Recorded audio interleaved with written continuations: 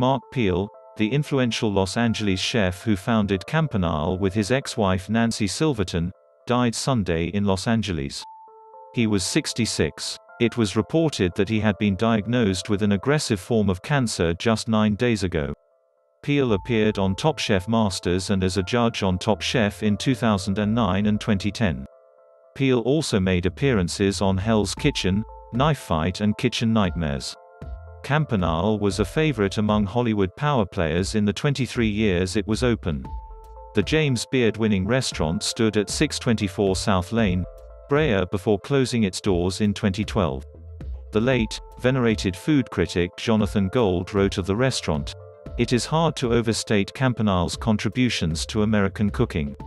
It wasn't the first fine restaurant in the country to operate with a grill at its heart, but it codified the style, as well as the practice of reinterpreting simple dishes, steak and beans, Greek salad, fish soup, with first-rate ingredients and chef-like virtuosity."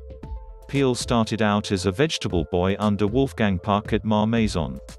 After climbing through the ranks, he left and cooked for Michael's in Santa Monica, meeting his former wife Nancy Silverton. Peel made his name at Spago creating unique pizzas that highlighted local, fresh ingredients. He added Silverton to the team and, with Puck, made national headlines with his creations. Peel and Silverton later founded La Brea Bakery, not too far from their Campanile location. The bakery was later sold in 2001, becoming a world-recognized brand.